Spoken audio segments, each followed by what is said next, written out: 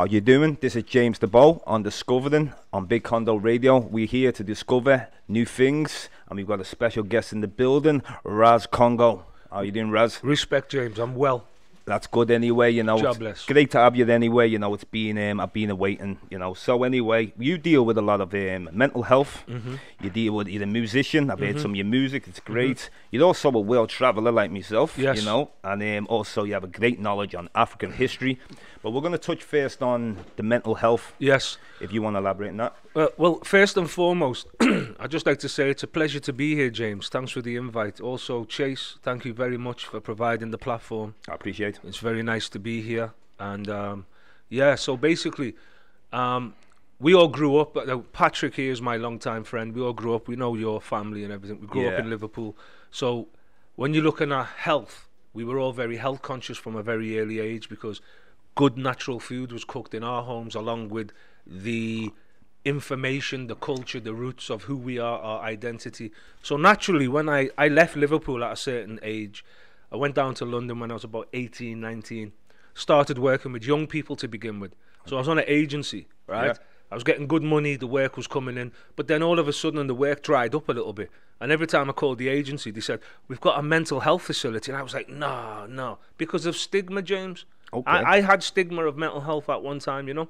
So they kept on saying you should go to this mental health. They've got loads of mental health, but no children places, right? So I was like, oh, no, because I was thinking, you know, images of Jack Nicholson in The Shining chopping down doors. So after a while, 2-3 weeks, there was just like small hours, and I was like, it was a matter of survival now. So then I said, okay, I picked up the phone, got in touch, and they gave me the address. I started working. They liked me so much, they gave me three months straight away, and they would review it. And I was working with some lovely people in those days, right? A lot of the care homes, it was just coming in from like the Care in the Community Act. That was about 1989 to 1991. So like in the old times, a lot of these big hospitals were all on the corners of cities. They were like communities within themselves. Some of them looked like Frankenstein's castle or Count Dracula's castle, all walls around them, basically filled in with lots of people who were suffering, yeah? And this model of Victorian mental health care, if you could call it mental health care, was still prevalent in the 60s, 70s and 80s. And we have to remember, you know, in those days, people were put into hospital because they were victims of racism and they were a bit angry and frustrated, and they were venting their frustration in their cultural competent manner. Or women who had children out of wedlock, young women, especially if they had a child to a black man, that was a problem. So I got into the health. I suddenly realized I was quite good at this, because the biggest thing for me was, I'm not a trained doctor. I was just, at the time, I was just a mental health worker. But I had a very good way of engaging with people. So I was able to talk to people. People felt empowered to talk to me. We were able to de-escalate any problems, and we were able to, like, you know, construct a good vibration, a good atmosphere that lasted. And then I started, I was offered to do training in dual diagnosis, which is drugs and alcohol as well. So I took the training, got a diploma in it. So that gave me more of a vantage point, more of a, what's the word I'm looking for now? More of a value within the National Health Service. So I started working as a dual diagnosis worker, and that's mainly, you know, working with people who've got mental health problems. They may be on a substance, they may be drinking a lot of alcohol, they may be on a substance and alcohol as well. So it's just about really working with them to reduce the harm to themselves, looking at the lifestyle, helping them to comply with medical regimen, and also, you know, employment, looking at your you know, your aspirations, what you want to be, trying to open up the mind so that they can think about themselves and take some responsibility, referrals to rehab placements, etc., and so forth. And then obviously, you know, the mental health is interesting because in the West, they tend to separate health. They separate mental health from physical health, from spiritual health. Yeah. And in the where we come from, in the motherland, right? Health is health. You know, the component for health is heal, TH. Wellness, they say wellness. Well, we are 70% water, so where you put the water's in the well. So Absolutely. if we think good about ourselves, we think good about our families, our friends, even our peers and society, that can have a tremendous effect on our well-being. It can promote a positive well-being. If for whatever reason, and we're not being judgmental here, because many people have suffered experiences. You know, life is all about experiences and how you cope with them. Some people have been through horrendous journeys. Some of those people have responded, because what will make one man can break another man. But it's all about what gave these people the inspiration to conquer the adversities they faced. It's got to be a positive mindset, or they've been fortunate to meet people and have people in their life who were able to give them some of that positive mindset, you know. Well, it's interesting you mentioned that, Raz. I had two guests on yesterday, Misha Estridge and also Alicia Faliak. And Yes. one of them deals with the Shakti Reiki. Yes, Yeah. Reiki, yes. Yeah, so, and we were talking yesterday, and I was mentioning about, like, it's like if you feel sick, or if you think sick, and, like, it's like the negative, you know, I'm talking about taking the negative Yes. and make it positive. Yes, yes. Because if you're thinking, like, negative all the time, then Absolutely. you're drawing in that energy, like Absolutely. you were saying before. I totally agree. You know. And the thing is, James, the mind is so positive, right? So powerful, that I wouldn't even say believe, I know, because energy can't die. I'm not a scientist or anything like, but I know energy cannot die. Yeah. And I know I existed before I was born into this physical body. And I know I'm going to exist and live after this physical body. Definitely relate to you on a Right. spiritual level, definitely, Well, totally. This is reality, brother. Reality, yeah. Okay, so basically, right, when you bear that in mind, right, health is all encompassing. Right? It's how we deal with each other. We have to deal with each other in a healthy manner. We have to have manners. We have to have respect. We don't want to give things to people that is going to damage them. We only want to give things to people that is going to uplift them. That's right. And raise them up to a consciousness, you know.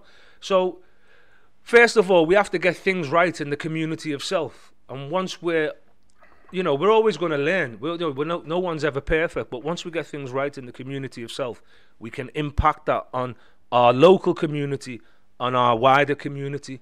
So, like, one of the biggest things that I've experienced, or I've had the pleasure, right, of being involved with, was about 20 years ago. I was working in Camden and Islington, and I left. I used to work in a day centre. It was a bit too much after a while, because I needed a new challenge. I was there for 6 years, right? So I looked in the Voice, excuse me, I looked in the Voice newspaper, and there was a job going in a cultural specific outreach team, assertive outreach team for young people, black people between 16 to 25 who had mental health issues.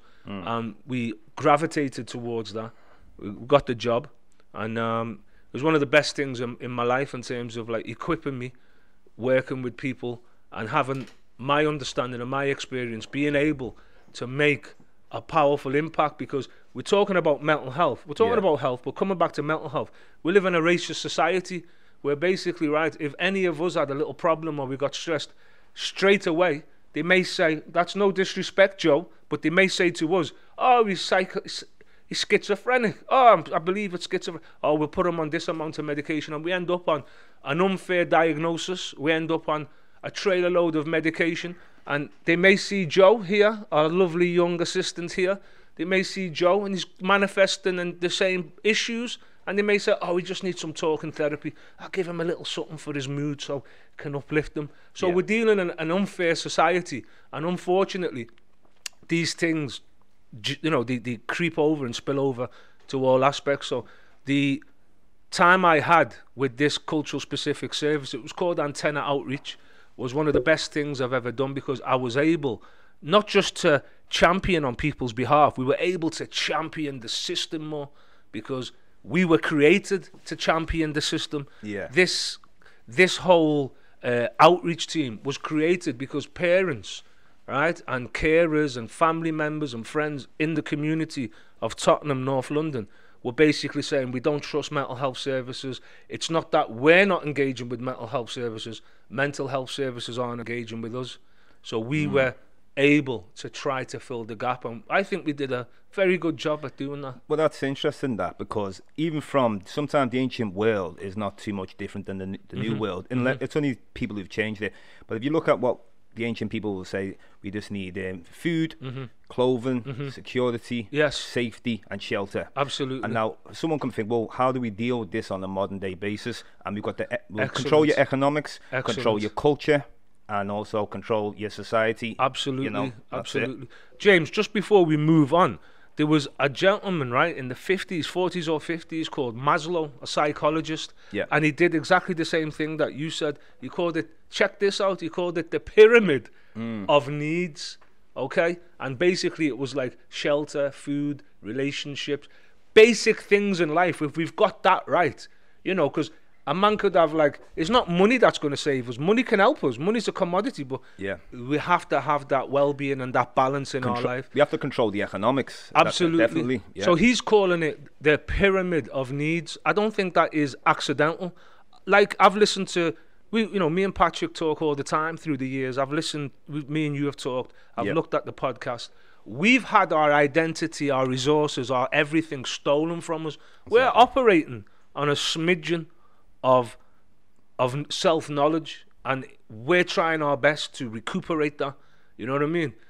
Because basically a lot of these ideals that have been repackaged are the ones that were taken from us, or in many ways we actually gave this knowledge to the world. We weren't looking to promote or ego. It was nothing about that. It was about promoting well-being and being at one with nature. Yeah, definitely. I'm definitely relate to nature there. You know what I mean? I visited a lot of tribes around the world and stuff, and like, I always look for what's similar than what's different. Absolutely. Because when we look for what's different, that's when you automatically can see a divide. What I see in the ancient world, what they all seem to say is they see it's nature, as in, like, not the word God. You know, it's and you understand, it's like this duality. Yes. And we are the same. We have the ability to be good or bad. It's in us. Absolutely. Our demons can be pushed. Yeah. But at the end of the day, which side do you want to lean more to? The positive I totally or agree. the negative? I totally agree. And, just saying, right, we're dealing with spirituality, but at the same time, we don't want to get this confused. Yeah. We have religious friends. Yeah. We have religious ideas. And we wouldn't disrespect anybody. You know, we have to realize, even in Christianity, you have like over 120 versions of the Bible, umpteen denominations. Yeah. You know, so in Islam, we respect everything, but at the same time, we respect ourselves too. Yeah. And we have to share, because fair exchange is no robbery. So I have friends who are Muslim, friends who are Christian, and we enjoy each other's company, and we're able to talk. And we're able to, respect each other and move forward. You know what? Like, obviously, like you say, I give the respect to anyone's beliefs and that. But I felt like with religion, it can take you like 10,000 miles. But I felt like with spirituality, it's just unlimited, infinity. Well, there lies the issue. Religion has been used as a weapon against us. Yeah. And we can see that historically. We probably may not be able to cover that in this podcast because we're on a limited time. Of course. But religion is being used as a weapon against us. And the thing is, a lot of these ideals have actually come from Mother Africa. And they've been seen as elements of nature, elements of well-being, elements of prosperity. And they've been given physical, historical timelines. And even like European ideals and all these type of things, and that's been pushed back on us in Africa. I live in Africa. I live in Rwanda. I lived in Ethiopia, and motherland. Ethiopia is probably one of the best models to talk about in terms of religion, because, as we know, it's a very strong point for Christianity. It's been evidenced that Christianity was born there before before the Council of the Nicaea, 325 AD. Oh, yeah. Right? So it's always had a love for the Christianity ideals, but also Islam, right? So Islam and Christianity live side by side. People intermarry. There's not a problem. The kids are, fine with everything. And even when the Prophet Muhammad was establishing Islam and there was issues in that part of the world, he went to Ethiopia. He told people, go to Ethiopia. There's a safe haven for you there. The people went to Ethiopia. They were protected. Bilal was the first imam. He was an Ethiopian. Black man. Yeah. black man, Ethiopian. So Also, Muhammad, it was his grandmother. Absolutely. Supposed to be from Ethiopia. yeah. Or Abyssinia, do you want to call it? Whatever you want to call it. Absolutely, Yeah. James. I mean, so like we're not on we're not looking at no supremacy. What we're looking for is equity, equality, justice. Facts. And the only way we're going to get that, maybe not with, I'm not saying get an M16 or an AK-49. I'm saying we need to be armed with knowledge of self, knowledge of our own history in our own context, you know. Most definitely. Yeah, yeah. Also, you're a musician as well. I've listened to some of your music. Yeah. Like, how old was you young when you got into your music? I was young when I was a child. When I was a little boy, I used to stick on a hat and imitate U-Roy, Prince Jasbo and I-Roy. You know what I mean? Okay. Yeah, because like we always grew up around music, you know, growing up. Music has always been important to us. Even, you know, the original music is the heartbeat, the beat in your chest. You know what I mean? Yeah. Yeah, so we're surrounded. We've got the heartbeat, we've got the eardrums. Real music. So we love the music, and the music was, especially in our time growing up, for example, we loved soul music, we loved the funk, we loved jazz, we loved reggae. Maybe we more identified with reggae because of the type of tenets it was promoting at the time, especially roots music. So a lot of the things that I find myself pursuing in my life right now, a lot of it came because of the artist and the music and the producers and the distributors of this great artistry. You know what I mean? Yeah. Yeah, definitely. It really influenced me. Also, as well, you know, there's something I can really relate to from when I first came on the Big Condo radio. Yes. And it's obviously being a world traveller. Yes. And it's not just like you're the world traveller, just like myself. I really relate to you moving around this planet spiritually. Yes. Well, Big Condo, got to big up Big Condo. Yeah? Yeah.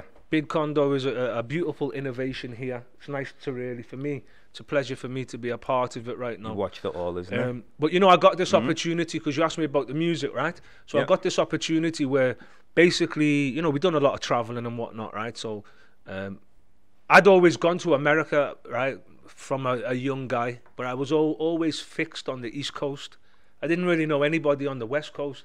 And this was when the beef between the East Coast and the West Coast was going on, you know what I mean? Whoa. So I was more like New York, Harlem, Brooklyn, Bronx, Boston, Philadelphia. I do prefer the East Coast music, just, you know, but I like both. I like both, bro. But East Coast is for me. But what happened with me, I was like, I want to go to California, but I didn't know anybody. So one time, I just basically said, okay, just go. And, you know, you have to go, be there to know people, to meet people. And I went. And lo and behold, man, I met some real good people, man. I like California. Real good people who, because New York can be a little ratty sometimes, you know. I remember like being in the subway and I was asking a woman a question and she's like saying, look at the goddamn map. So there's this New York, people are very impatient in New York. What, 12 to 15 million people, everybody's got no time for that, you know. Whereas I found Los Angeles and California to be very, very calm, very focused on the artistry, paintings, you know what I mean, music, singing, poetry. I felt like a beatnik, far out, man. I was like in my habitat. So I was there a couple of days. I was in a hotel a couple of days, and I was looking for a Trinidadian brethren of mine, one Rasta man who used to live in New York called Jah Faith, and it was on Fairfax Boulevard. He had a shop with another brother that was selling African artifacts and whatnot, right? And this was in a place called Little Ethiopia, because in LA you've got all these little areas, and it could be Little Armenia, Little Italy, Little China, right? So it's predominantly Ethiopian people and Eritrean people living there. With all the restaurants, coffee shops, blah blah blah. So I'm looking for this brother, and it was 2020, right? That was the address, 2020, but it was West Fairfax, right? I didn't see the W. I didn't even know what the W meant. So I went to a different end of the street. And, you know, in America, you know, some of them streets is like they'll go on forever if you're not careful, you know. So I went to the top end, which was closer to Santa Monica Boulevard. And it was some white dudes, you know, like surfer-looking guys, you know what I mean? And I'm like talking to them. I'm looking for this place. And they said, yeah, it's the other end. You need to go, blah, blah. And we just hit it off. And I heard some reggae music playing and smelled some nice aromatic flavors coming from there, you know. So I said, okay. And he goes, have you got a minute? I said, yeah, man. So I ended up staying there chilling out with the brother and spit a few things on it because he had this little studio, not too dissimilar to this. And he said he wanted to work with me and everything was cool. And he said, where are you staying? I said, I'm staying black. He goes, come and stay by me. And I was getting a little bit worried because I'm not really, you know, I wasn't too au fait, and I know about Hollywood. This was West Hollywood, by the way, and I'm thinking, I hope this guy doesn't start stroking my leg or trying to, you know what I mean? Yeah. Because he was coming divine. He was coming to me divine, and usually, you know, sometimes I'm thinking people only want something. People want no such thing as a free lunch. Anyway, everything was fine. He had his girlfriend, and he gave me his flat. And I'm in his flat for like 3-4 weeks. And I'm just living there, nice, making my food. Everything's cool. Then he was involved with a dub club, and that was in a place called the Echoplex. So that used to play every Wednesday and the Saturday, and a lot of the time, like twice a month, they'd have big artists from Jamaica come over and local artists. So I was in my element there, getting paid a little something, doing like voiceovers, or what's that one you call now? Not dub plates, shout outs and things like that, you know. Yeah. And doing like specials and things like that. So everything was running well. Well, you know what? Because we got like about 10 something left. So yeah, we want to move into, because you've been a lot of places. Yeah. You tell me, South America you've been in, isn't it? You've been into Australia, these places. Just coming to that, right? So I'm gonna be very quick now because I'm aware of the time. I'm aware of the time. That's what they say in psychology, you know. I'm aware of the time. You've got like 3 minutes left. But anyway, when I was there, I met another guy who his brother's a big Hollywood producer. Right, so I met this other guy. The guy's Sam Spiegel, and he had his own label and everything. Right, so I cut a few tunes for him. He liked them, and he was working with this guy from South America, from Brazil, called Zagon. So he was South America, he was North America. They called themselves NASA, right? And a tour happened. They did an album. I was on the album, and they did a tour, and they invited me on the tour. So I ended up doing, I think, 12 sessions, dates in North America, in America and Canada, and South America as well. But I'd already visited a lot of, well, definitely Brazil and places like that. But these guys brought me into like Belize. They brought me into like Mexico, also Colombia and all these other places. Nice. Yeah, Chile. You know what I mean? So I didn't have enough time to really get into the indigenous levels because we were just there doing a tour, and like you could be there for like 2 days, do 2 shows, 3 days. Oh, you've got to, I understand. Yeah. But that led on, because that led on to my, cause I was going, like the first time I went anywhere, it was to Jamaica. Okay, right? yeah. And I was about 18, knew 1 or 2 people there, but I stayed there for 10 weeks I was there for. And I just like felt in my environment, you know. Could have got a little bit scary at sometimes when you're like in certain garrisons and that, but I was a little bit protected, you know. So I toured the Caribbean and everything. The first time I ever went to Africa was 1990, and that was to Egypt. And I don't know, I'd been reading a few books on Egypt. One was by a chap called Gerald Massey. He was actually, you know about Gerald Massey? Definitely. This guy was like from over 120 years ago, wrote many interesting books. He's the one who said about Stonehenge was built by a black man called Maori. Absolutely. This is where the Moors come from. Yeah. And this is why we call that land in Yorkshire the Yorkshire Moors. Yeah. You have more riches, or more riches, as I like to say. Right, so we've got to unveil our own history, you know, because like Patrick was saying earlier, in order to tell the lie, you have to be aware of the truth, so you can hide the lie, and that's what we've been the victims of. Most definitely. That's why I'm walking around with, you know, my so-called birth name is Marvin Nichols, but that's not my name. You know, understand what I'm saying? Well, I was happy because I was mentioning your name to some people who knew you, and see people going, who's that? And then obviously when they realised, they said, why is it changed? I said, you know what? I'm happy he's done that because I can like relate to you 100%. Yeah, I mean, my last name's a Nigerian name, which I'm fortunate to have. It's a proud name as well, you know. At the end of the day, it's a meaning. Yes. You have meaning to the names. It means something, and if you're walking around with, for example, if you go to a supermarket, and you want to buy broccoli, you can't find it in a bag marked carrots. You understand? It's like that's why everyone who comes on the show, you know, the highlight of the show is always the importance of African history from a positive level. We get told the stereotype, the negativity, we only were slaves. And, you know, you know how it is, isn't it? Well, this is why the traveling for me was so important, and I've traveled a lot of places. And I'm very interested in Africa as a whole, but I was fortunate enough to go to Australia a couple of times, New Zealand. India. When I was in India, people were coming to me speaking in Punjabi. You understand? They were like talking, and I was like, what? And they just took me as a Punjabi man. You got Dravidians and everyone. Yeah. You must have seen different kinds of people in India. Some dark people. Listen, some people in India, right, who are close to the border of China, and they look like Chinese. And you have people that you'll have people that will look like. But Ethiopia, they'll not look like they are Ethiopians, you know what I mean? Cushites went in there. Yeah, absolutely. India is only, it's actually called Bharat. It's only the British called it India because they were saying all life is indigenous to this land. Well, Herodotus, which wasn't the case. When he was mentioning Herodotus, he was mentioning about Africa having two civilizations, and he was explaining the tighter-haired one in Africa and the ones with the looser hair in India. Absolutely. Dravidians, if you want to call them. Yeah. Different names. Yeah, absolutely, brother, because there's certain empires, right, that you know, our understanding of geography is very much, you know, clouded. That's why I mean, Europe isn't a continent. Europe's a part of Asia. If anything, it's Eurasia, right? And they shrink Africa and make Africa look smaller than what it is. So there's an agenda going on, as we know, right? So basically, brother, I was like very interested in Africa. I've spent time in South Africa. I lived there. I've travelled around, but the most important, I would say, because time is limited, I lived in Ethiopia for 3 years.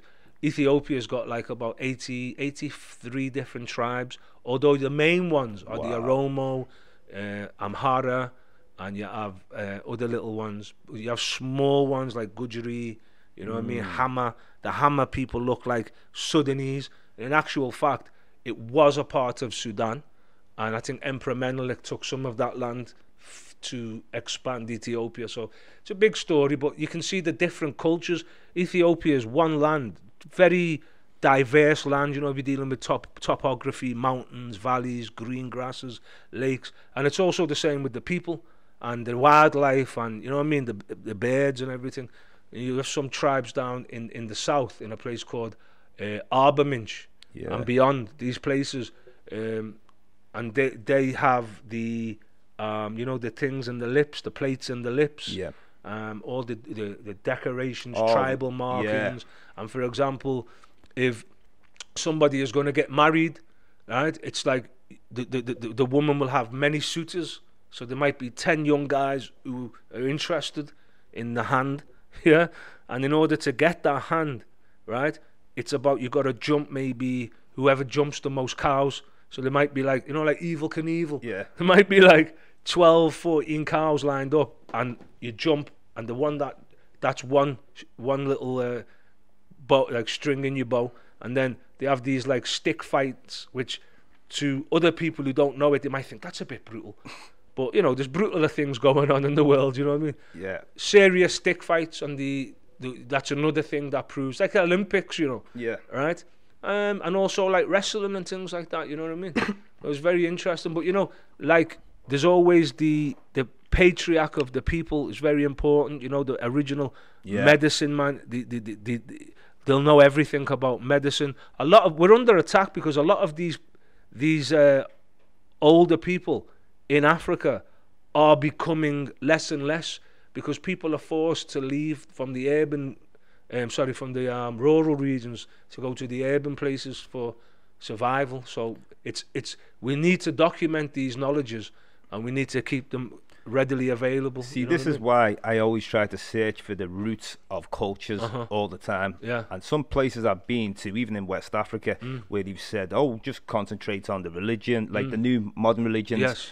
It's like there was a man selling masks when I was staying in Gambia, and I said, I don't want that mask. I want the Dogon. Yes, the Dogon. And then he looked at me, James, how do you know about the Dogon? You know, like, and it just brings you closer to these people. It brings you closer, you know. And, like, it's also interesting as well how, you know, anthropologists or historians or whatever may use the word primitive, and we may think, oh, primitive means basic or whatever, but really it just means first, the original. Okay, oral history is more reliable. You know what I mean? So basically, right, you are the original people, and that means that everything you have was the original, right? So in terms of like what makes us civilized, you know what I mean? What makes us civilized? Unity, community, farming, distribution of food. Everybody must be fed. Yeah, all these type of things. That's what makes us want to be civilized. You know. Yeah. So it's very important. You know. Well, I'll tell you what though, I've learned a lot off you also, and like also, it's I remember you telling me all around Africa you've been and stuff like. Yeah. Which was your favourite place in Africa? I've been fortunate, you know. I've really been fortunate, and I don't really think I have a favourite place as such. I mean, at the moment, right, I'm in Rwanda. Rwanda's got a lot of benefits going for it, a lot of pros. I mean, there's pros and cons to every society. Rwanda's a small country in terms of Africa. It's got about 12-13 million people living there. It's landlocked between like Tanzania, the Congo, Burundi, and Uganda and Kenya, right? But it's got some good leadership. You know, Paul Kagame is the president. The government's been quite good. People will say bad things about him, but he's not dealing with democracy, whatever democracy is supposed to be. You understand, bro? Yeah, so he's dealing with, like, I mean, the country got itself in, you know, about the Houthi and the Tutsis. Oh, the Hutu and the Tutsis. Yeah. Basically, that there was a major breakdown, right? We have to take our responsibility. A lot of it was manipulated by the Belgian rule, but we have to take our responsibility. It was us chopping up each other and killing each other. So at the end of the day, we can talk about colonialism, imperialism, which basically is terrorism. And we've got to start thinking for ourselves, you know. We have to be able to read between the lines, because we're not going to be told the truth from these big, powerful media outlets. Oh, definitely you know not. There's a lot of Bantus, if you noticed, all over Africa. Yes. And I'm not mentioning that to you because you've been a lot of places. I've seen in Kenya, Madagascar, and also with Rwanda, you must have Bantu people there. They're called the Batwa. Batwa, yeah. Different dialect, but it's still Bantu, isn't it? You know, basically, brother, for me, I think these are the original people. I'm with that too, you know. I think they're the original people. I think if you look at, like, you know, you look at the bones, Professor Robbie Leakey and these people. Was supposed to have discovered the bones, and they called her Lucy. Well, they're finding a lot of these bones all over Africa, all over the world, but predominantly in Africa as the oldest bones. Interestingly enough, they all seem to be female. They don't find it. I don't know if we were reproducing or someone's tampered with her. I don't know, but they all seem to be women. But like Patrick was saying, there's a lot of still buried antiquities all over. Not just our bones, our schools, our libraries. And we've been under attack where we've had our libraries and universities burnt down. And everything, you know, and that knowledge is being stolen. And it's probably under Westminster Abbey and under the Vatican and all these places, because you look at the world, you see this needle, this Egyptian, the obelisk. And they've taken them out of Egypt, put them in London, they're in Paris, they're in Washington. Well, why is that? They've stole our knowledge and tried to watered it down, basically. You know, that's it. Absolutely, brother. But you know what, though, Ras, though, it's been a great interview today, and it's like you say, we're discovering new things, and I'm discovering a lot of new things. What you're talking about too, you know. We're coming to the end of the show. If you want to drop. Well, I'd just like to say, right. I really respect what you're all doing. Patrick's my long time brethren, as you know. Respect everything you're doing, James, Chase, everything. But I don't even, like you say, we don't say Black history. We just say this is our story. You know, this is our story. Now, this story belongs to all humanity. Okay, so basically, right, we just want to be able to educate. It's very important to educate the younger people, because they're the men and women of tomorrow. But even our peers who we may be rubbing shoulders with at work or wherever, we need to, you know, the only way we're going to remove the ignorance or the arrogance is to really get that information out to them. Very timely as well. A few little crumbs here and there. With the first people coming out of Africa, I'm just going to go quick. The first people coming out of Africa, so the first cultures, the first spirituality, the first of a lot of things. Now, obviously, when people have gone different parts of the world, they're going to develop their own ways, especially when, if you believe the Ice Age, I'm like, with, you know, some people believe there's a flood, some people believe there's an ice age. Absolutely. Doesn't really matter to me, but because life began in Africa. Yeah. And I think everybody, no matter where you are in the world, you have to embrace African culture. Yeah. And before that, go into the spirit world. Well, you're faced with African culture everywhere, even if it's redefined. Not that you can redefine it, but you know, repackaged and sold as something else. We know it's originally African, and we give thanks. But what we need to do is try our best, right, to let the young people, right, especially everyone, but especially the young people, to have a little bit more information about themselves, and more pride, more, you know, more like, you know, it's not just about slavery as such. Slavery is important, and it's important to document everything about slavery, right? Definitely. But we need to go further as well. Yeah. And we need to celebrate our development and our enlightenment. That's it. Yeah, absolutely. Well, you know what, Raz, anyway, thank you very much for coming anyway. And we're discovering new things. Thank you, brother. You know, on the Big Condo Radio. And you know what, thank you very much. Thank you, James. Thank you, Chase. Me now watch no face, but me know me place. Peace.